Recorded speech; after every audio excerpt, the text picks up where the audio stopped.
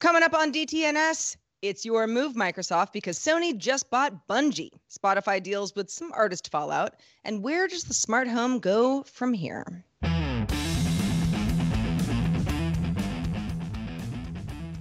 This is the Daily Tech News for Monday, January 31st, 2022. From Studio Redwood, I'm Sarah Lane. From lovely Cleveland, Ohio, I'm Rich Stroffolino. And I'm Roger Chang, the show's producer.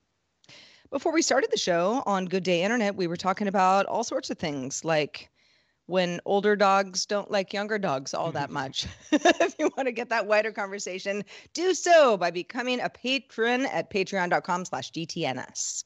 Of course, we want to give a big thanks to our top patrons, including James C. Smith, Miranda Janelle, and Justin Zellers. Now, let's start with a few tech things you should know.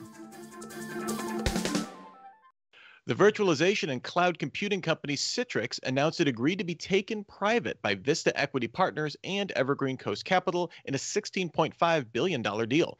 The private equity firms plan to combine Citrix with a 2014 acquisition of the analytics platform Tibco, offering this as a combined software-as-a-service solution. Apple now allows developers to publish unlisted apps on the App Store. These can be shared with private links and won't appear in search. This isn't meant to be a replacement for its test flight beta system, and there's no invite-only mechanism for unlisted apps. Developers can request to move published apps to unlisted, though, if they so desire. Meta paused new users from joining its CrowdTangle social media tracking tool, although new users can still be added to existing company accounts, just not net new users. Meta disbanded the CrowdTangle team last year, moving the tool under its new data and transparency team. The company said staff constraints from reorganization is the reason they're pausing registration. Pinterest expanded its AR shopping features, now working with retailers like Crate & Barrel, Walmart, West Elm, and Wayfair to offer 80,000 shoppable pins that can be virtually placed in homes through its Lens camera. Once viewing an item, users can proceed to purchase it directly through that retailer. This is part of Pinterest's try-on AR efforts, which have previously focused on beauty products. Pinterest says that users are 5 times more likely to buy from try-on enabled pins than standard pins from retailers. And the iOS App Store and Android app markets operated by Tencent and Huawei no longer list the dating app Grindr in China. App researchers at Kimai noted that the iOS version was removed on January 27th. It's unclear when Android apps were pulled. 9to5Mac sources say the iOS app was removed by Grindr's parent company. Grindr users in China reported issues with the app over the past several weeks, things like not being able to send or receive messages or add likes. Competitive LGBTQ dating apps remain available in the country. Grindr was sold to the Chinese video game development company Kunlun Tech to a group of U.S.-based investors in March 2020. All right, let's talk a little bit more about some stuff that went down over the weekend, particularly if you're a Spotify user. Because if you are a Spotify user who enjoys the music of, say, Neil Young or Joni Mitchell, you probably know about the current drama that's happening on the platform. If you're not up to speed, we'll get you up to speed. The short version is that these artists and several others have all asked Spotify to remove their music after objecting to COVID-related misinformation featured on the Joe Rogan Experience podcast, which is a very popular podcast on the Spotify network. In 2020, Spotify signed a $100 million deal for an exclusive license on this show. Now, in response to pressure from artists and also users, Spotify published its platform rules, outlining its policies on what it considers dangerous, deceptive, sensitive, and illegal content. These aren't new rules, previously used by Spotify internally, but not made public until now. These rules say that Spotify forbids hatred, incitement to violence, sexually explicit material, and this one's important, quote, content that promotes dangerous, false, or dangerous, deceptive medical information that may cause offline harm or poses a direct threat to public health, end quote. The company will also work on adding a content advisory on podcast episodes that discuss COVID-19. One would think other health-related issues as well, if there's going to be some sort of a blanket situation going on here. Spotify said that content violating its rules could be removed from the platform, with repeated violations subject to suspension or removal from its service altogether. These rules stop short of outlining any specific strike system or escalation from removed content to suspension. Yeah, this was dominating my Twitter feed, kind of takes on this, and it's very interesting because this obviously, Spotify's starting to, buy, getting into exclusive to the Joe Rogan Experience, buying podcasting studios like Gimlet and others that they've been doing over the past several years. Getting from being a music service to an original, increasingly an original content platform, and running into a lot of the same problems that, this really seems analogous to a lot of the issues that YouTube had a couple of years ago with. That was more associated with brands buying ads that appeared on, shows with content that advertisers would have preferred not to have been associated with, but kind of running into that same problem of, hey, we're taking podcasts from being this very passive thing to this thing that we're making exclusive. We're putting in this very advanced ad tech to it, and it turns out there are some ways that it can go sideways when you so closely associate your brand or your platform, I should say, with content like that. Yeah, and I mean the exclusive license on the show is a big part of this. I'm an Apple Music user. I fight with my friends all the time who send me Spotify playlists where I'm like, what am I gonna do with this? But I always say for the most part, the platforms are more or less the same. You listen to your music. There's certain shows that are exclusive to these and other platforms that host music and podcasts, but it's that exclusive part of it that I was kind of thinking about this over the weekend. If it was Apple Music and there was some podcast that somebody had, Apple Music had paid a lot of money for, and it was something that I felt uncomfortable enough that it kind of mirrored what a lot of people might think the company stands for. And I'm not even talking about the Joe Rogan podcast. Let's, this is kind of hypothetical, but if there was something that I disagreed with enough that I felt really uncomfortable with any platform kind of signing off on, right, then I would have a problem with this. Now, granted, I'm not a musician. I don't, I don't have much sway here. Neil Young, Joni Mitchell, they've been around the block a while, and quite a big discography for both. And it almost reminds me of the days of yore when certain artists would, get bent out of shape about a company offering streaming versions of their songs and say, no, you have to buy our music. That's all we're doing. But this is a little bit different because it is about enough people saying this is harmful to us, or we just don't agree with it, and we're going to make it hard for you, Spotify. Weirdly, this move it almost makes Spotify's exclusive podcast strategy makes sense on a business decision. Take away the controversy about COVID misinformation, right? Take away that. But the idea that an artist could say, a very popular artist could say, take my music off my platform, and there are innumerable other options for people that want to use that Spotify loses out on, as opposed to, controversial as it may be, an exclusive podcast that you can only, I know there are like video versions, stuff like that out there, but you can only get the podcast version of that on that platform. In a weird way, the move by artists to take music off the platform kind of validates as a business decision the pursuit of this exclusive content. Yeah. All right. Well, in other shoe-dropping news, Sony announced it intends to acquire the game developer Bungie for $3.6 billion. Sony says the company will remain an independent subsidiary and will be free to self-publish and reach players at its discretion. Bungie was founded in 1991, acquired by Microsoft in 2000, with its Halo title made an Xbox console launch title, and then went independent in 2007, then signed a 10-year publishing deal with Activision in 2010, ending that partnership in 2019. They've been around. It's hard to see this as anything other than a response to Microsoft's recently announced plans to acquire Activision, but we wanted some insight into what this means for the gaming industry at large, so we asked Jen Cutter to weigh in on the news. Don't know about you guys, but I was definitely not ready for yet another major acquisition. Since we're in the realm of anything can happen, guess I should keep an eye on Nintendo in case they buy Square Enix next. Bungie wasn't in immediate danger of tanking in the years following the slightly tense split from Activision. Activision's insistence on cranking out Destiny expansions yearly put quite a strain on teams and leadership, leading to the breakup. But they certainly had a rocky ride when transitioning Destiny to a free-to-play model, even removing previously paid-for content from the game without reimbursing players, as well as making any remotely cool armor a paid cosmetic rather than earnable in-game, 'cause devs gotta get paid.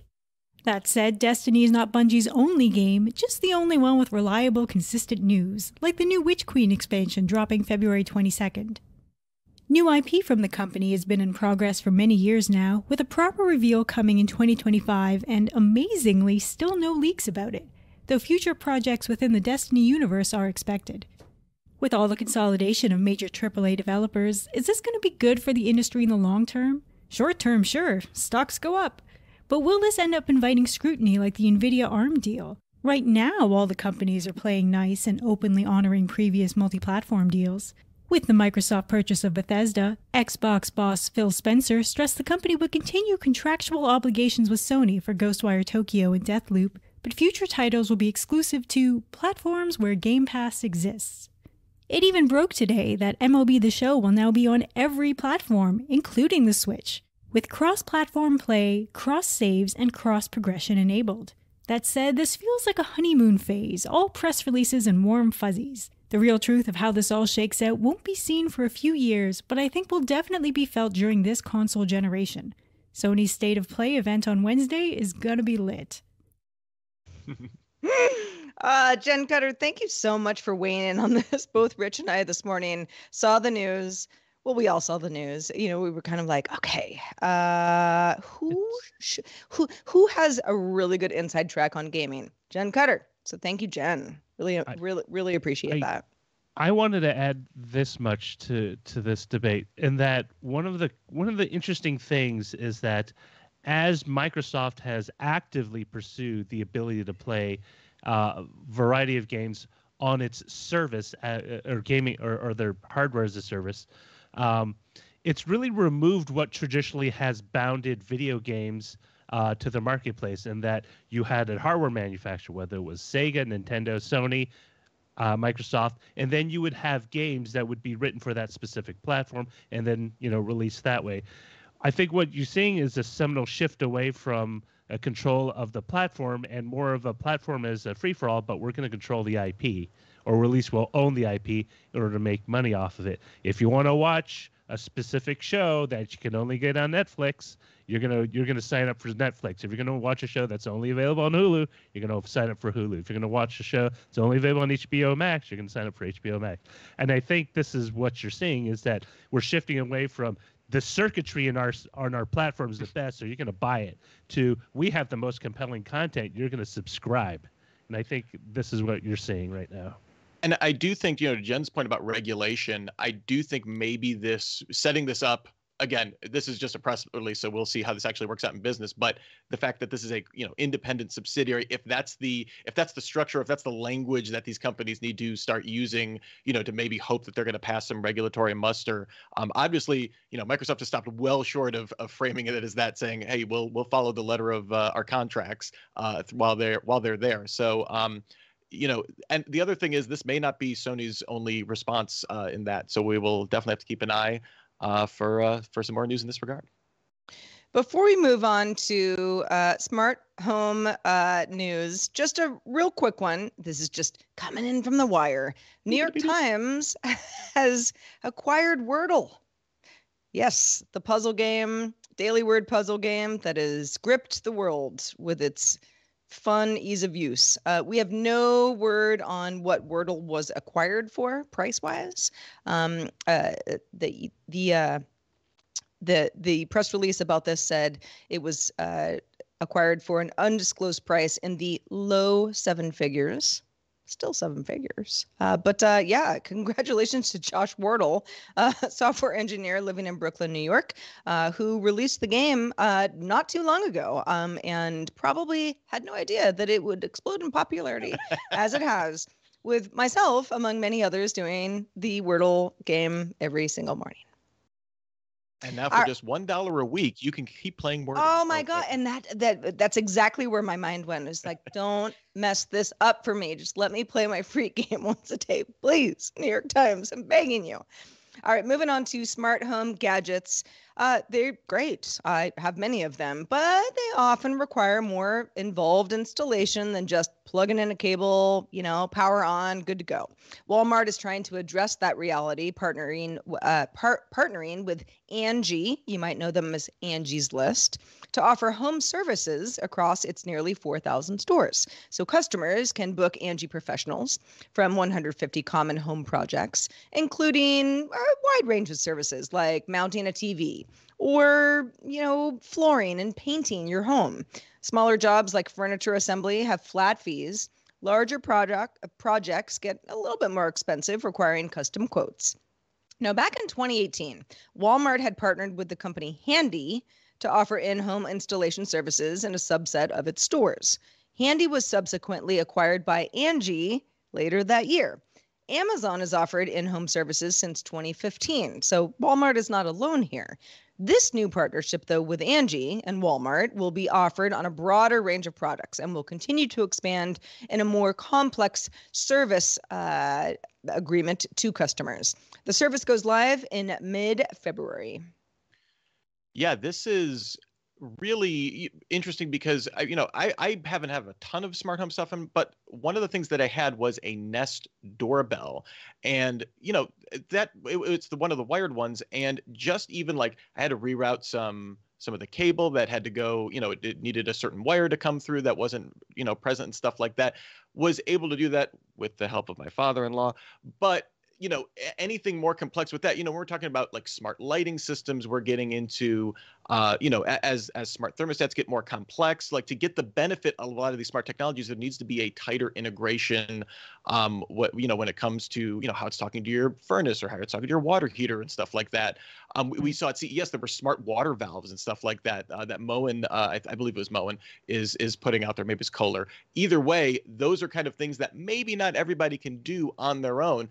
And I think it's really smart to say like, hey, if we're going to be selling this, we need to provide an easy way for people to be able to install that, and partnering with a fairly well-known, Angie's List, fairly well-known, Walmart, pretty ubiquitous, seems like a smart way to make those a little bit more approachable for people every day, and also have another revenue stream, of course. Yeah, of course. At first I was like, oh, this is like Geek Squad from Best Buy, Yeah. If you want to handle it yourself, perfectly fine. But if you're feeling like a little overwhelmed, or maybe you're not familiar with the technology, this is great. When it comes to something like mounting a TV, every time I move to a new apartment, I have to mount my TV. Well, I don't have to, but I choose to because I like the look of it. I can't do that myself. If I tried, I'm pretty sure I would muck something up and my landlord would kick me out immediately. That's not really like that. That seems like that's sort of obvious stuff. If you have flooring and painting needs, that's kind of obvious stuff too. And that's cool. Mm-hmm. But, we were talking about smart home options. Well, and smart home option companies fighting with each other with Rob DeMillo on last Friday's show. And there are definitely, for sure, times where someone might say, I'd really like this to work, but I need a little help setting it up ahead of time. And for those of us who are less tinkery than others, I think this is a great call on Walmart's part. Yeah, and I'm just thinking also with just like consumer solar installations and stuff like that. Obviously, that's like, that could be a roofing company or something like that. But I feel like that is an area that's very adjacent to what they're going to be offering that, again, we don't want to talk about smart tech. That could be something that could be a key, growth area for them going forward. Well, listen, folks, here on the Daily Tech News Show family, we like to offer you as much information as you will take from us. So check out Nikki Ackerman's latest installation of her A Scientist in Tech miniseries on how a researcher is tricking rats into thinking they've been teleported and then measuring their brain response as a result. You can find it in the DTNS feed. All right, well, we got some chip news. The first reviews of laptops with Intel's Alder Lake chips have been released, and these are focusing on the MSI GE76 Raider gaming laptop. That seems to be the one that went out for review for these kind of initial launch of these chips. If you haven't been paying attention to the desktop Alder Lake releases, this is a major new architecture for Intel, mixing performance and efficiency cores like ARM chips have been kind of doing for the first time. The mobile chips range from low-end i5s with 8 cores evenly split between performance and efficiency to the Core i9 12900HK that uses 6 performance and 8 efficiency cores. The top-end i9 was used in the MSI laptop being reviewed, and reviewers are saying the system as a whole is a big leap forward for Intel, obviously beating out its 11th gen chips by wide margins and posting impressive gaming benchmarks. It also has a discrete NVIDIA 3080 graphics card, probably doesn't hurt. Making more headlines is the fact that it also beats Apple's M1 Max chip in performance. The system posted slight leads in rendering tests like Handbrake and Blender, but over a 30% lead in synthetic benchmarks from Cinebench and Photoshop.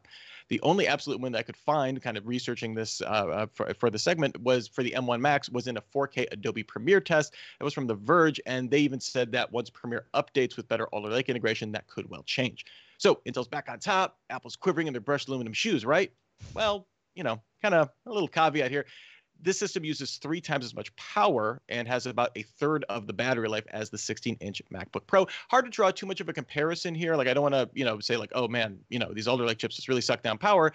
The very different audiences for these two machines. MSI laptop is it's a gaming powerhouse, discrete GPU, RGB lights festooned all over. MacBook Pro is designed, pretty specifically designed for creative professionals. Obviously, a lot of other use cases for both machines. We'll have to wait to see Alder Lake chips not tuned for like this maximum performance use case to get a better comparison for it. But Sarah, for me, like looking at this a couple of years ago, I feel like when like Intel made that first Ultrabook push, we saw like that first gen MacBook Air, we kind of hit that mainstream like question of, have we hit like good enough mainstream performance for like, you just pick up one of these laptops, it's gonna be fine for everyday use. Are we hitting that with these, Alder Lake, with Apple's latest, M1 kind of Pro and Max chips? How are we like reaching that on the high end for like what we could conceivably want to use a laptop for at this point? Well, I would venture a guess that a lot of folks listening right now would say, I want the best performance possible. Now, like you said, it's bit of an apples and orange comparison because the M1 chip is in a variety of laptops. For example, my MacBook Air has an M1 chip, just over a year old. Love it so much. Best machine I've ever had, as far as the laptop and in the Mac family goes. But I wasn't that long ago. Everyone was saying like, M1 chip, one to beat. And you can beat that, but it depends on what you need to use this machine for. And like you said, something that's hardcore gaming is just going to need more punch overall. And I would never tell anybody like, oh, all you need is the Apple M1 chip. It's the best one ever. And because these things just keep evolving. They always have, they always will, to some degree. So yeah, I mean, I think that for folks who follow Intel's product strategy and rollout, this is very exciting. Yeah, and I think what's kind of cool about both of these products and kind of just the I guess competition or whatnot, and let's throw AMD into the mix. They've been really pushing the mobile envelope up until Alder Lake. Is that we do have kind of a spectrum of options of it's like, hey, if you want this gaming laptop, which by the way I didn't see in any of the reviews like, oh, it like burned my hand off, it was super loud, the fans were super loud. So it's like, yes, it is a big gaming laptop, but it's not like you're making this ridiculous compromise when it comes to convenience features like that.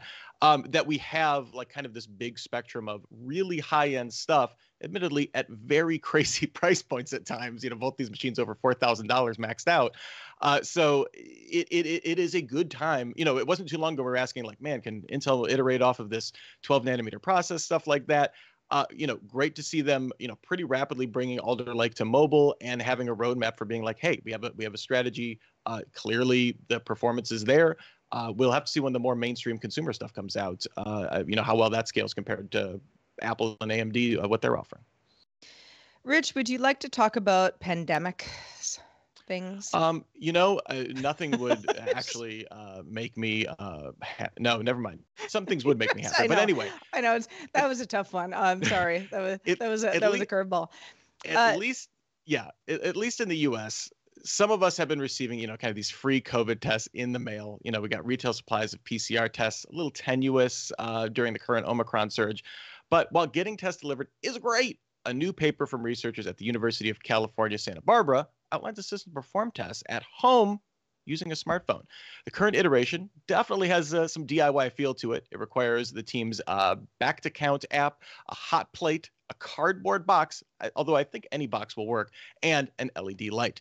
To do the test, you put saliva in a $7 testing kit on top of the hot plate. Then you put down a reactive solution that turns red when bonding with viral RNA.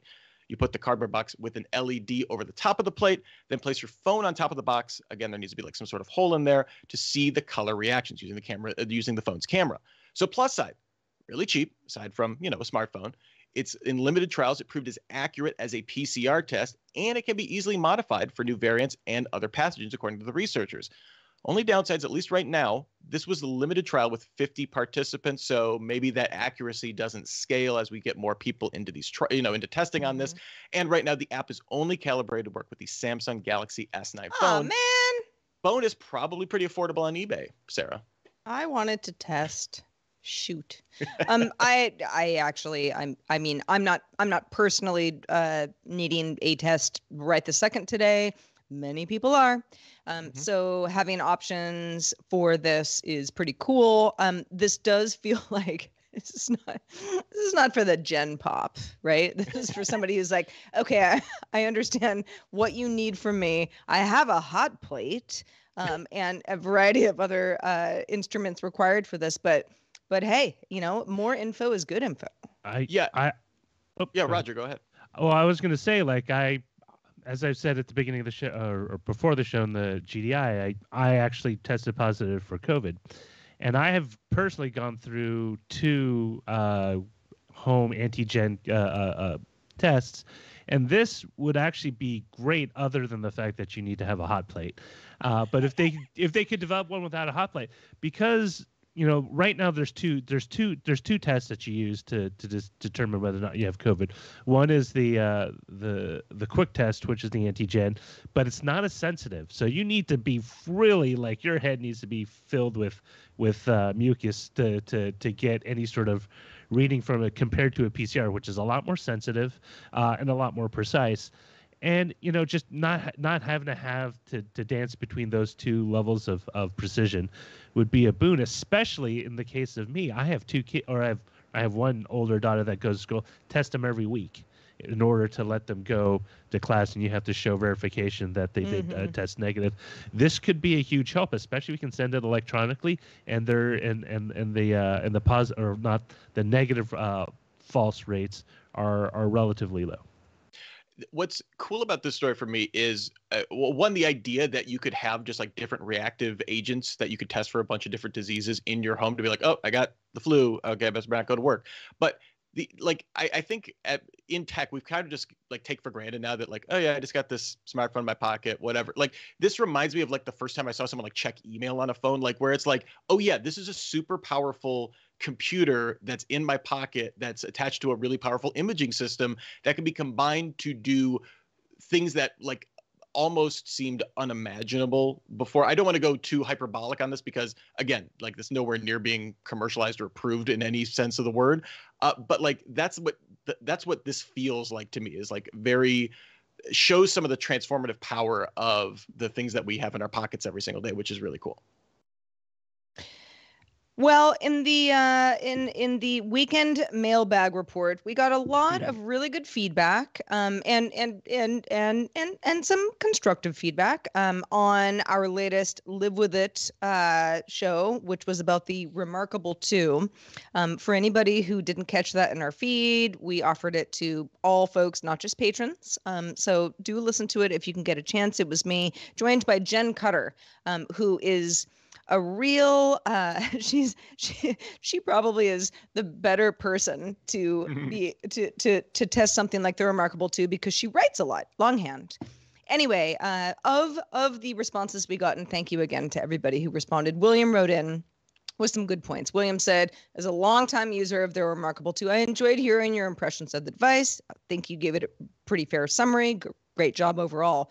One thing not mentioned, though, was the fact that Remarkable provides every user with the root password to their device. This allows you to log in and install software apps as well as modifications that greatly enhance the Remarkable 2's note-taking functionality. William says, I've installed the open source co-reader ebook software, which is superior to the built-in Remarkable 2 e-reader functionality, although you do still need to have removed any DRM from ebooks beforehand. And that is something that Jen and I got into in our Live With It segment. William says, co-reader has great Dropbox integration functionality, makes it easy for me to open PDFs and EPUBs that I've stored there. Another customization that can be made is to change the sleep screen. I use one that's mostly a transparent PNG, so I can still see the document that I had on the screen before I put it to sleep. This ability is not possible on any of the more traditional LCD or LED tablet displays. In this age of ever more lockdown devices, I think that Remarkable deserves a lot of credit for providing this freedom. It's not for every user, but if you're someone with a reasonable level of technical skill, it's amazingly liberating. Passing out a root password with your devices, though, I just imagine like somewhere there's a security researcher that's like, yes. As long as you can change it, long as you can change it, it's not the same for everyone, that's fine. And, William, you do bring up a really good point that was something that I kind of just stayed away from because I was trying to kind of figure out, like, okay, what do we got? Core access. I did play around a little bit with DRM and EPUB just to see if it worked, kind of thing, not trying to get in trouble or anything, but and that is possible, but it isn't always the most obvious method. So I think, yes, for anybody who has thoughts on the Remarkable 2 or e-readers in general, especially productivity devices that are kind of e-readers plus, would love to hear more of your thoughts as well. And yeah, keep that coming. Feedback@dailytechnewsshow.com. We also got an email from Jeremy. This was in response to our conversation with Rob DeMillo on last Friday's show. Jeremy says, I'm one of the people that has multiple Google speakers in my house that are linked as a group. I see that might be nice to adjust all the speakers at the same time, but I wonder if that's something that really happens. Now, Jeremy is speaking in response to Sonos saying, no, that's our thing. Google, you can't do that. You have to adjust all the speakers individually, no matter how many you have. Jeremy says, I have never done that with my group of 5 speakers. One reason is that not all my speakers are the same. A level 8 on my Nest Hub Max is a different volume than on a Nest Mini. The other reason that none of my rooms are the same size, thus needing different volume levels. I don't know how many houses that would have rooms all the same size with all the same speakers. And that doesn't even get into what is in the room that changes those acoustics. I agree, though, that taking away the choice does suck. And like Rob said, if Google was smart enough to mimic the Sonos system and not copy their implementation, then this is BS. Yes, indeed. That's all you got, Rich. I as a Sonos person, I talked about this on the show a little bit last week, but I do sometimes, I don't know, if I'm playing music and all my speakers are linked, it's nice to be able to control them all at once, as a Nest, right? Haha, no pun intended. But yes, Jeremy, I agree with you that in many cases, it wouldn't really be something that would, hinder your enjoyment of media. I will say if Google looked at their analytic user data and said this is a critical feature that many of our users use, they would have paid Sonos a licensing fee to keep it up while they worked on a workaround so that they didn't need to do it. There you go. Yeah.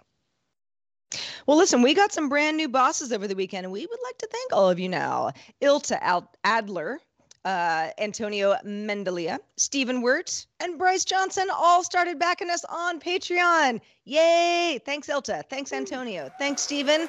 And thank you, Bryce. Y'all the best, and we appreciate you so much. We are live Monday through Friday on this here show, 4:30 p.m. Eastern, 21:30 UTC. If you want to know more, you can find out more at dailytechnewsshow.com/live. And we'll be back doing it all tomorrow with our guest, Nica Montford. Talk to you then.